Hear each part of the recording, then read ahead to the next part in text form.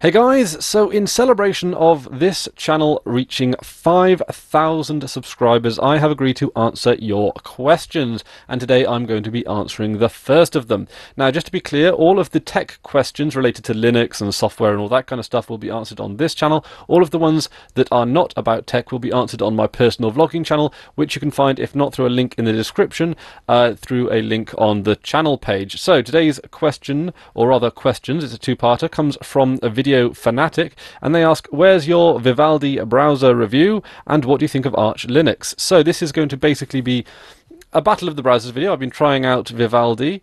Well, it hasn't actually had a full stable release yet. There's a tech preview available, which I will of course link to down in the description. Anyone can try. It's available for Windows, Mac and Linux.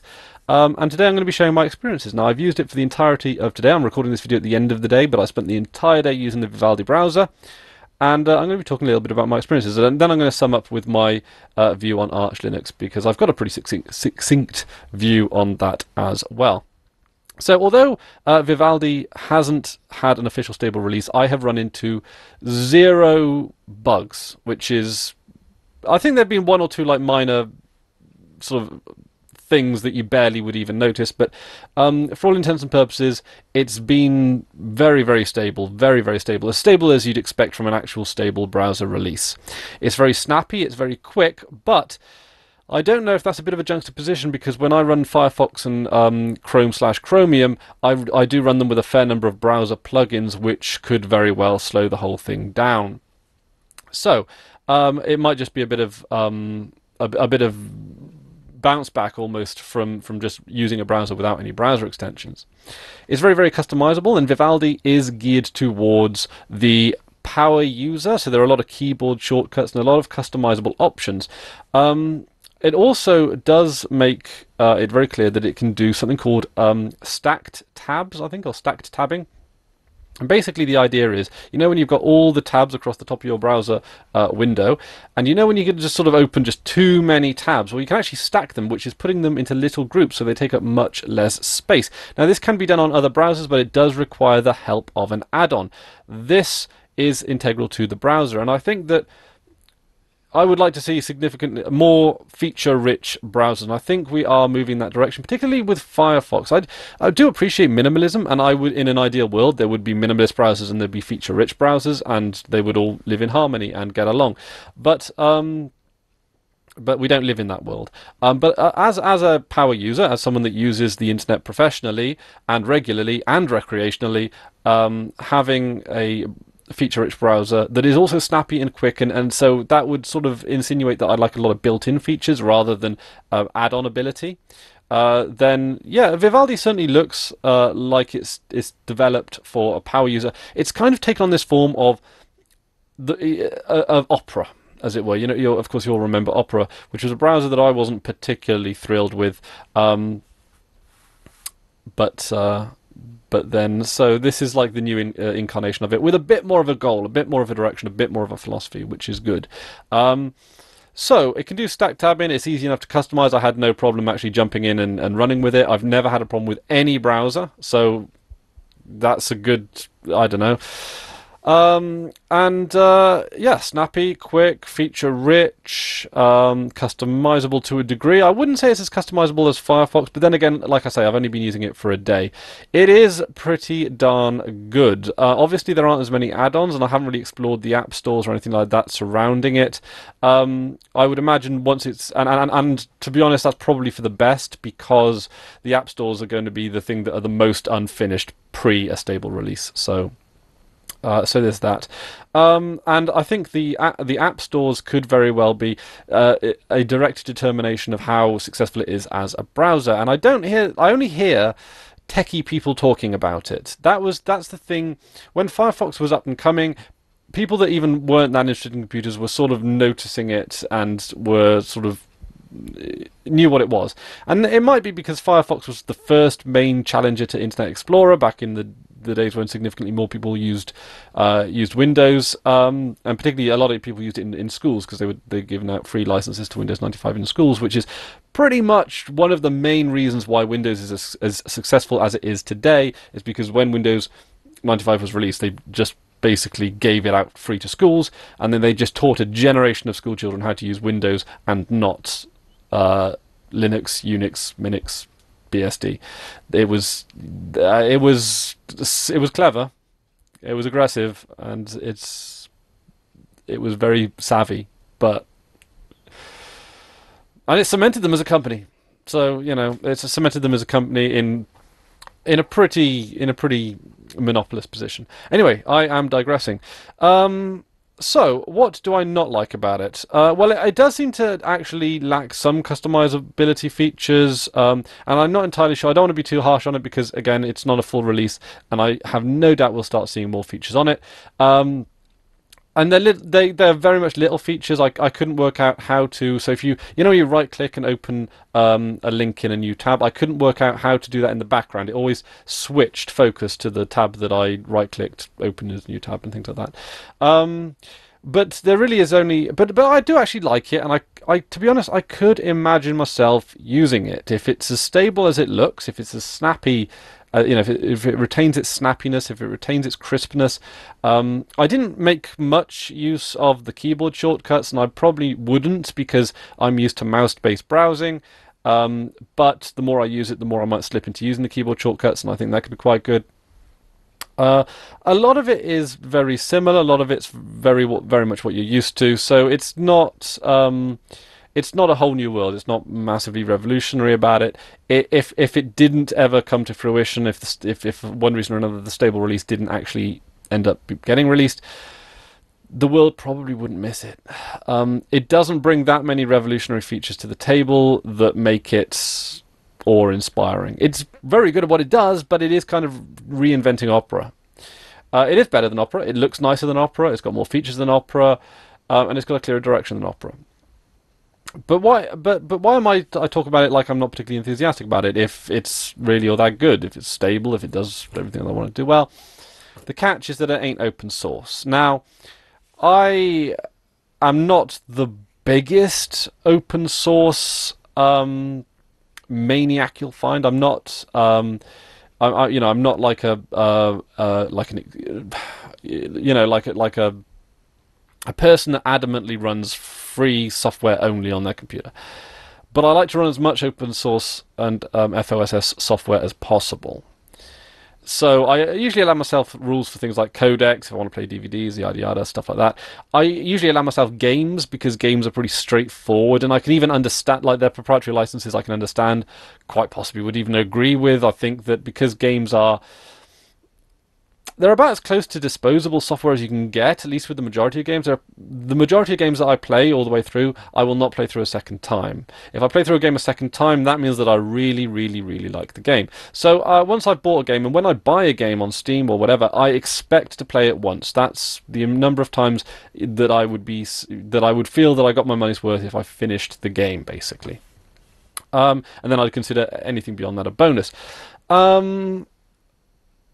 There is that case of Flash, and I do have Flash installed, and I don't like it, and I can't wait for the day when I can get rid of it. And that day is it's creeping closer. It's creeping closer, but I got to admit, Firefox is really dragging their heels in supporting media source extensions, I think is what it's called, and encrypted source media source extensions and encrypted source extensions, which are basically ways of running video that are not Flash, is the long short of it. There are DRM issues with it that they're trying to navigate around, but to be honest, even on Firefox's case, it's getting a little bit embarrassing. They keep saying that they're going to bring out support for it in the next release, or the next release, or the next release, or the next release.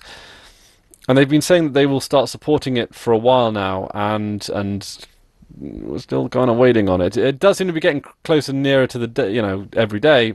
Of course, it would do, but Firefox, they're Chrome is eating their lunch, basically. Firefox is that open source browser. It's the one that everyone turns to, and it's losing hand over fist. Could it lose to Vivaldi? Well, Vivaldi focuses itself at the power user. Now, is a power user also a a techie user, a real geeky user? And the question, and the answer to that is probably sometimes. There are power users that use the internet who don't know much about what goes on under the hood of their computer.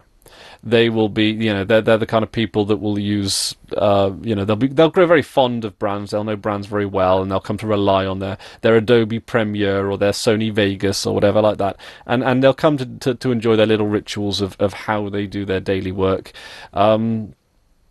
And they won't really question that much about their software. And the most questioning they'll do is if a software line that they used gets discontinued and they have to find something to replace it. And then, there are people that sort of question about the stability and the security and the longevity of the software, the philosophy of the company that produce software. And a lot of these people tend to prefer open source over proprietary for a number of reasons, and particularly browsers because open source allows you and allows the community, or whatever community that browser is a part of, to actually third-party test it, third-party analyze it, to check it for spyware, malware, bugs, instability, and everything else in between. It's a very good way of keeping an eye on the security of a browser. It's very good at keeping an eye on things like the privacy features and so forth. Also, companies that open source just tend to be more on the up and up. They tend to be better companies. They tend to be more consumer friendly, more consumer focused. They seem to be they're more willing to listen to their communities. They're more willing to abide by a philosophy rather than sell out for profit. And the reason for this is because a lot of companies, I use the word company quite loosely, I'll be honest, because a lot of companies that produce open source software, namely Mozilla and Firefox, aren't really companies, but rather non-profit organizations that aren't charities. I suppose it depends what you consider a charity, to be honest, but I wouldn't call Mozilla a charity, even though you can say that they're kind of enabling universal access to the internet, which can lead to things like education and so forth, and stronger communication and bringing communities together. And that could, in theory, be seen as charitable work, but it's not. It's not providing water to a village that desperately needs it. But yes, and because Mozilla is not so much driven by profits, but rather the desire to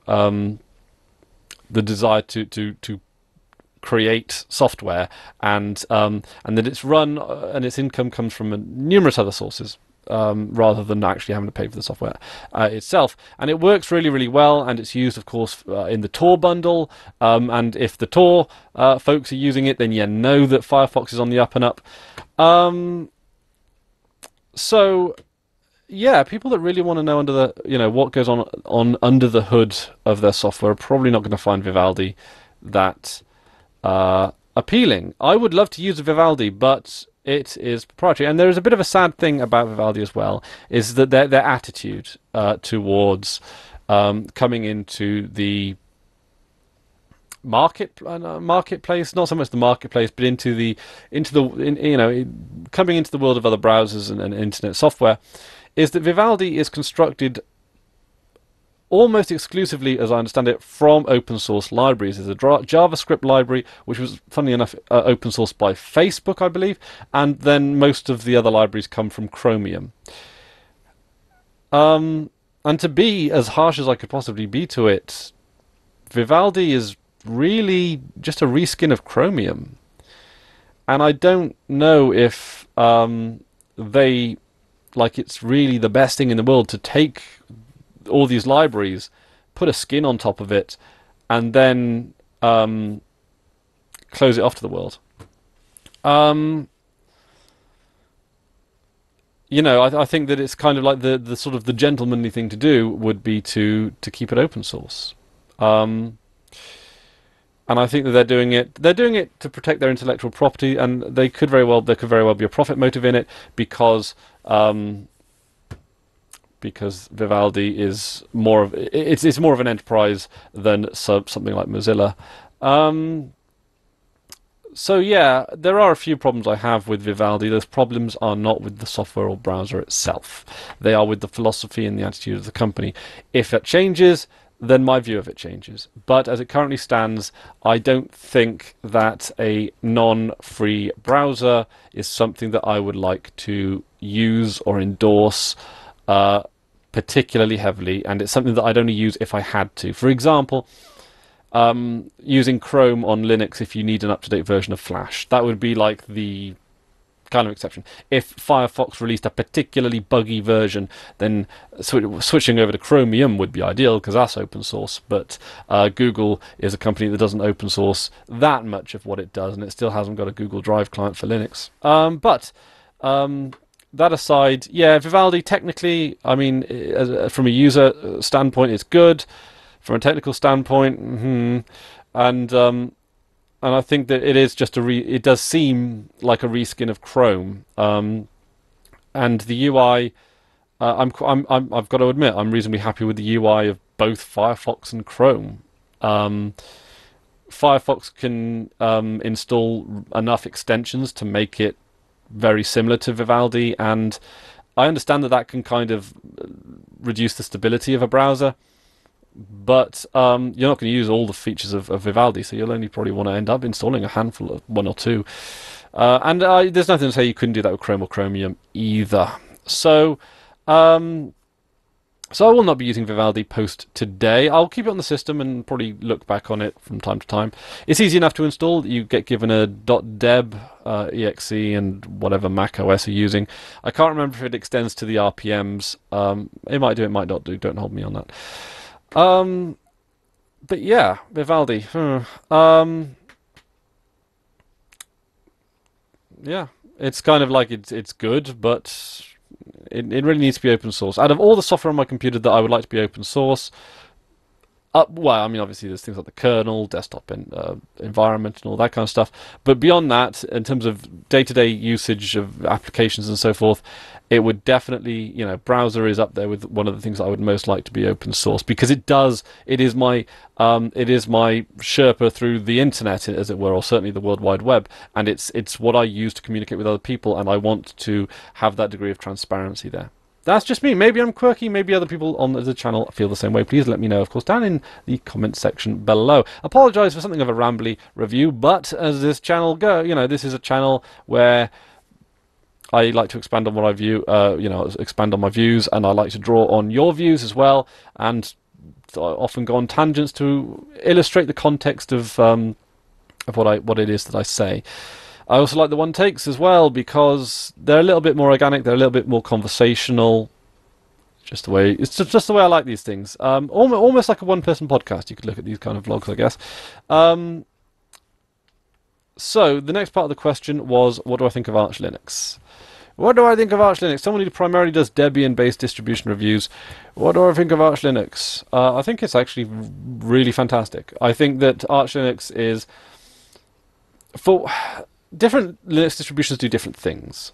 For what Arch does, and for the niche that it fills that niche as well as you could expect it. It fills that niche very, very well and regularly surpasses expectations in the quality of the community, which also not only are fantastic at getting things written down in a formal way in like wikis and appearing on forums as well.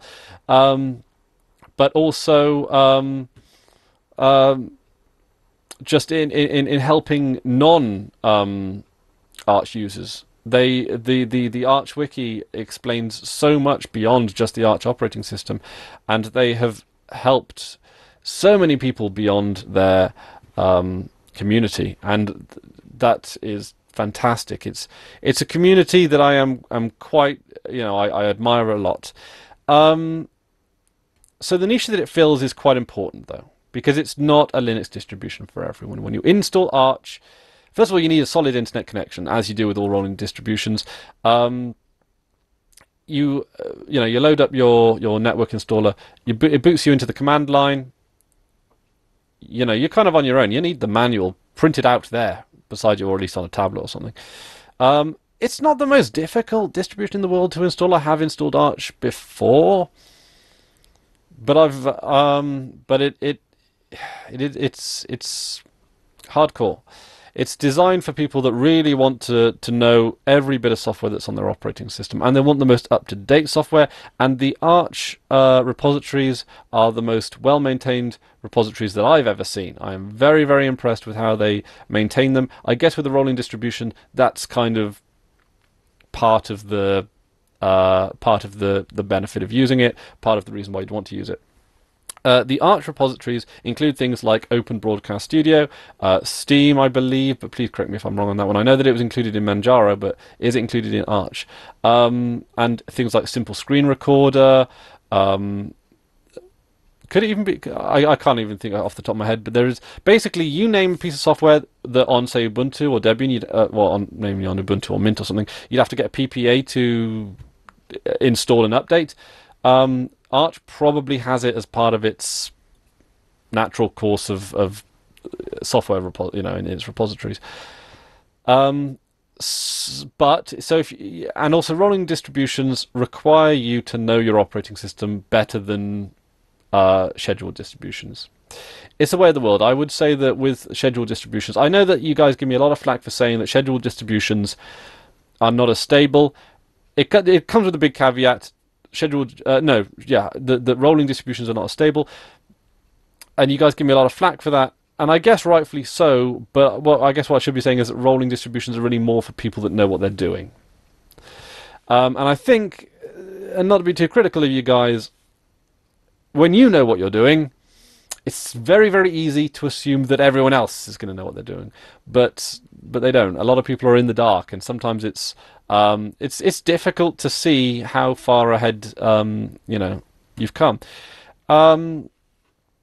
So with that in mind, Arch does fill the niche of the advanced Linux user that wants cutting-edge software, full control over their operating system, not afraid to get into the config files, would need to be comfortable on the command line, and would need to be comfortable with basically reading the known issues page before installing a piece of software. Arch would be very good on a machine that had a specific purpose, so then you only had a limited number of packages that you had to keep an eye out for. Highly customizable, very speedy, but then again that comes again as part of the attitude that Arch has of only install what you need. It doesn't come with any bells and whistles that you don't use because you pick out everything. It is the Lego of Linux operating systems, I guess you call it, and everyone likes Lego. Lego's maybe a bit easier to use than Arch. maybe if Debian was Lego, like Arch would be like Meccano or something. That being said, yeah, Arch is fantastic at what it does. If you are not part of that niche, you probably will stay well away from Arch. But the guys at Arch know what they're doing, or the guys that use Arch and the guys who are involved with Arch, they know what they're doing, they're very good at what they're doing, and I think the entire Linux community does owe them a debt of gratitude for their fantastic documentation of various bits of software that extend, of course, far beyond Arch itself. So that's about it for me today. Thank you very much for watching, although I guess most of you have probably been listening more over anything else. That's about it for me today. I will see you soon with another question. Until then, I've been Chris Ware, and you've been awesome. Take care now.